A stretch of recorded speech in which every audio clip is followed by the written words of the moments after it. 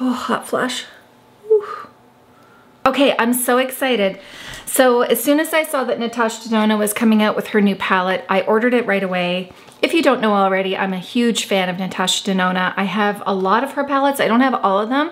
I am in Canada, so they're more expensive for me, but sometimes they're just worth it. And I love the minis that she comes out with. Well, it's not a mini. It's a, it's not her full size, so I'll show you the difference. So this is one right here, which is gigantic. And then she has her new one that came out, which is a lot smaller and more reasonable, I think, because we really don't go through eyeshadows that much. Like, I will never, ever go through all of these eyeshadows. They're nice to have, but they'll go bad before I use them up. And then she has another size like this. And then there's smaller ones than that. So I really appreciate that this is a, let me open this up for you. I really appreciate that this is not one of the larger ones because it brings the cost down for me and makes it more doable. Look at the packaging on this. This is so pretty.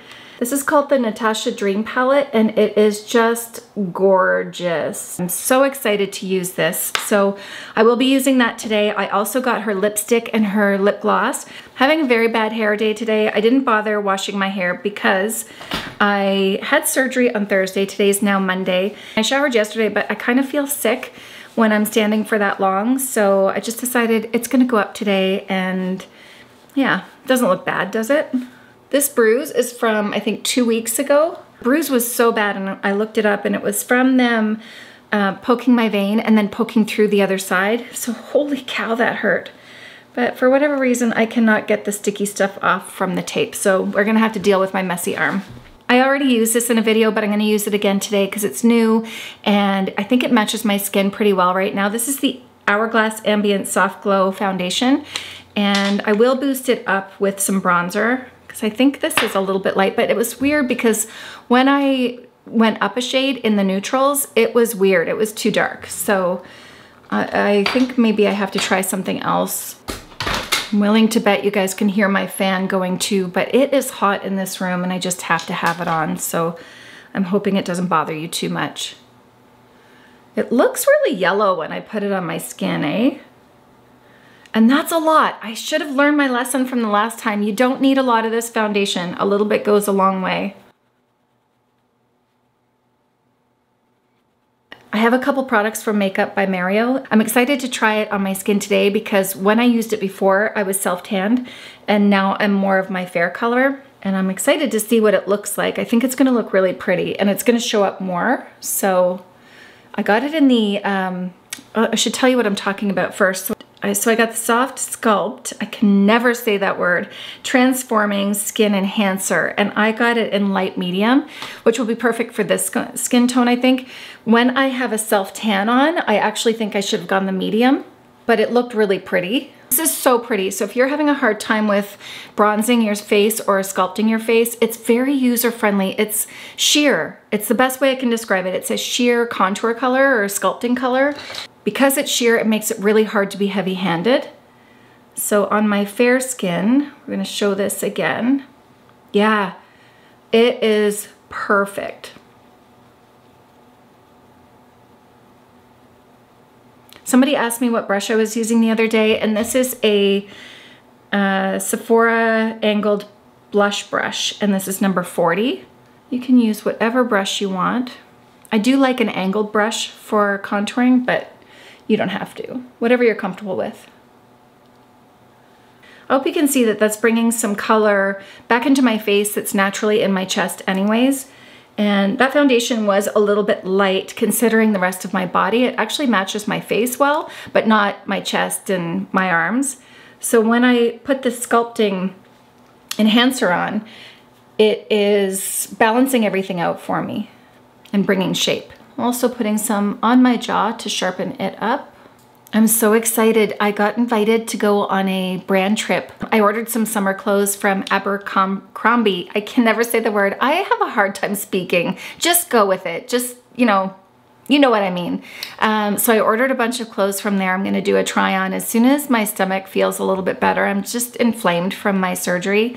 I will try those on for you. And they were on sale. I wanna get that up soon though because they were on sale. It's a great price and Perfect for next summer, even if you're not going on a trip this year. So I will try to get that up for you soon. But I found some new sandals on sale. Everything is on sale. It's a perfect time to get your clothes ready for a vacation. I'm gonna use my Dermablend Cover Care Concealer and just dot it right in there and a little bit right there. I really wanna try Sigma's color corrector and concealer, but every time I go to get my color, it's sold out. So I've got an eye out for that because I think that's gonna look really pretty. Let me know if you guys have tried that before. There, I feel like that's a little bit less bright. I need a lighting specialist in here and a camera specialist.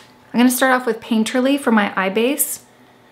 Because I'm so fair, usually if I don't have a self-tan, Painterly is the one I go for. And then if I have a self-tan, then I'll do the soft ochre. You know what, maybe I should do my lips first because I feel really bare without my lips. I'm gonna go ahead and use the lipstick on its own. Oh, this is so pretty. Look at the packaging on this, and it has a magnetic closure for you. Yeah, and the color is called Natasha. So I'm just gonna go ahead and put this on with it. Oh, that's pretty. Yum. It's a mild, sweet smell. I'm not sure what it is, but it smells delicious. Nothing overpowering. Really, really pretty. Maybe I should use a bit of Iconic Nude. Now I feel like I have a face, so I can go ahead and do my eyeshadow. If you look at her palettes and separate it, these colors will work together, these four. These will work together. This will work together. This will work together. So it takes the guesswork out of creating a look for you. I'm just gonna use my intuition on this one. I will show you what I'm gonna use though. So look at how nice that contour is. It is so subtle, and it has different colors, of course. So I'm gonna go in with this color right here, which is Nurture, and place that in the crease. The brush that I'm using right now is by Rephr, and it's number 15. I'm gonna go ahead to the other eye.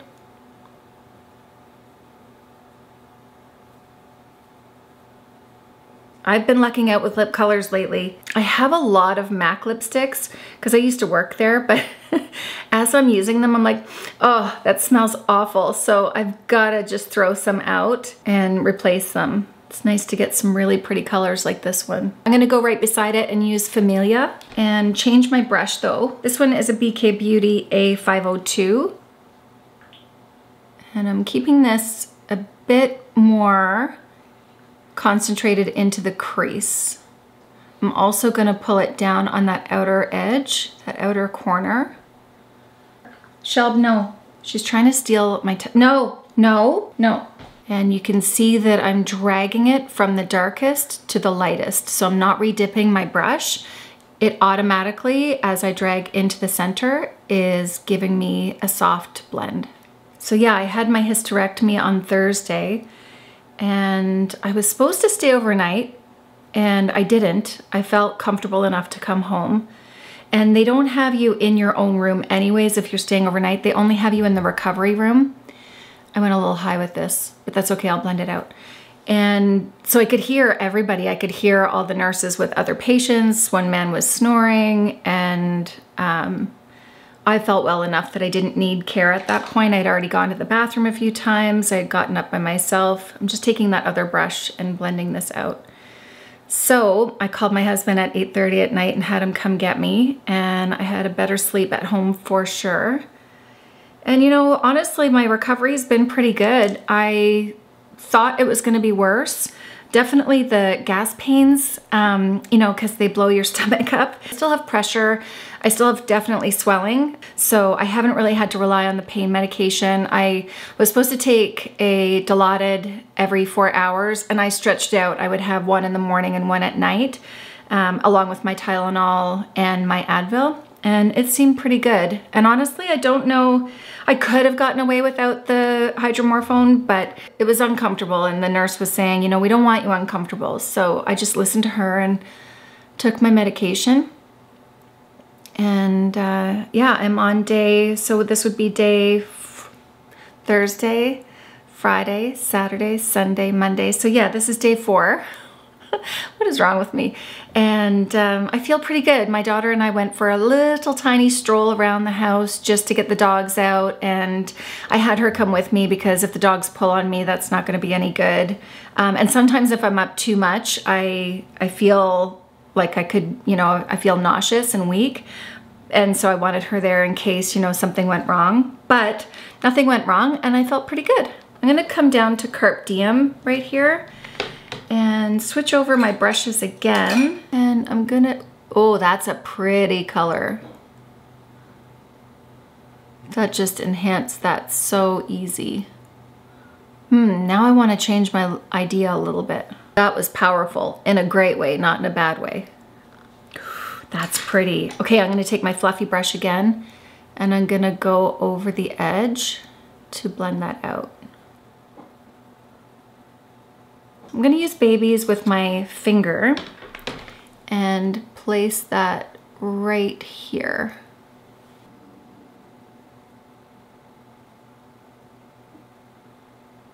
I always find using a finger just gives me way more control over any kind of shimmer products. It allows me to, you know, get the most impact with my product, and I can be very detailed with it. If you have really long nails, it's gonna be very hard for you to do. So if you can't use your fingers, use a stiffer brush, like a flat stiff brush. This one would work as well, just laying it flat on its side there.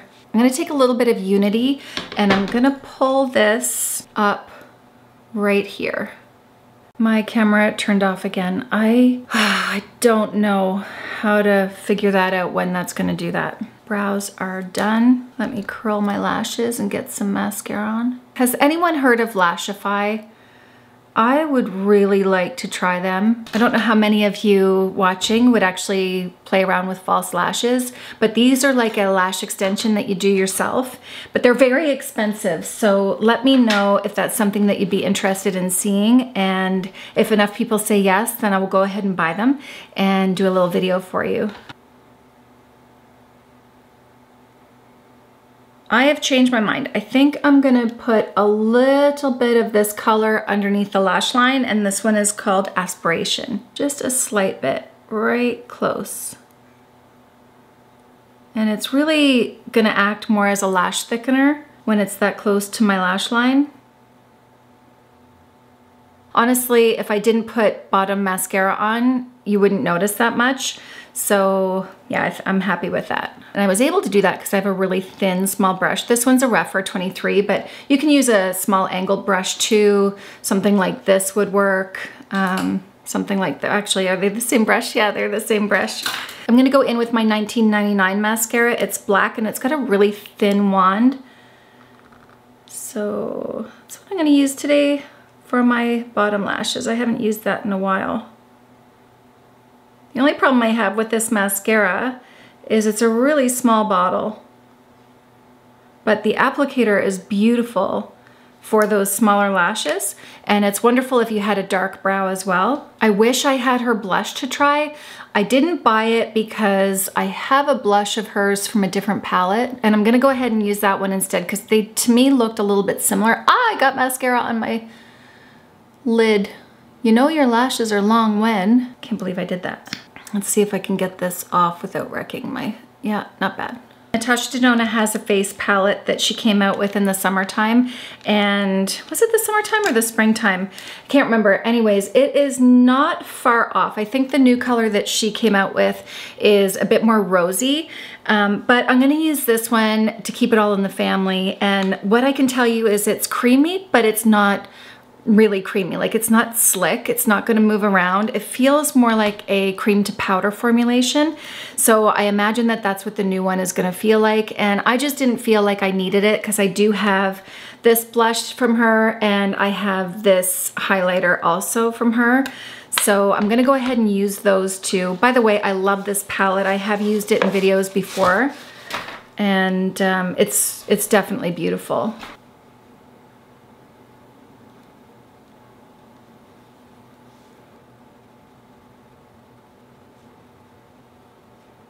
You can use a sponge too.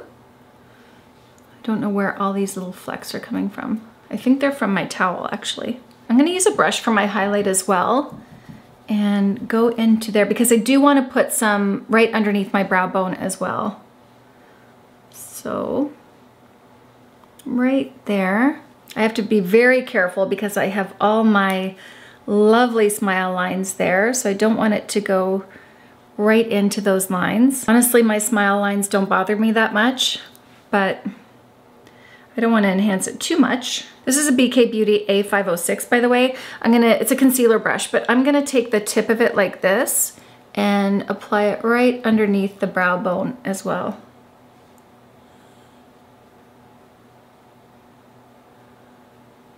And I'm going to take that same highlighter and put it in the corner. I'm gonna do a light dusting right in here with my Laura Mercier Blur Powder. Really loving this one. I just feel like there's no dryness to my skin when I use this. I have a few favorites, but I think I've said in the last video that this is my new favorite. So just right in here and right in here. Let me just touch up a little bit more right in there. I love having my concealer as my final touch, that and lips. And once I touch it up really well, then I can set it with powder that one last time and it should be good for the day. Let me see what my hair looks like when I take this down. Whoa. Well, forgive the hair. I am gonna keep playing with this palette. The only thing I'm noticing is it doesn't have a base shadow. So let me just open this up again for you. Like, this is a light color right here, but it has shimmer. So that's the only thing I'm finding is it doesn't have that base nude to be able to highlight under the brow if you don't want to shimmer. Yeah, other than that, I think it's got pretty much everything that you need. It's got your black. Ooh, let me just play with this for a second. I think her blackest black shadow, again, a tongue twister. I think that was one of her first shadows that she came out with. So I have it on my little brush and I'm going to use it as my liner.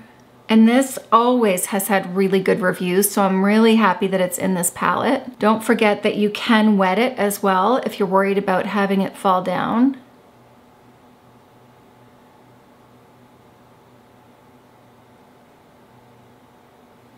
I don't like doing liner after mascara. It's such a pain, but it's working. I almost forgot to use the SoftSculpt Transforming Skin Perfector.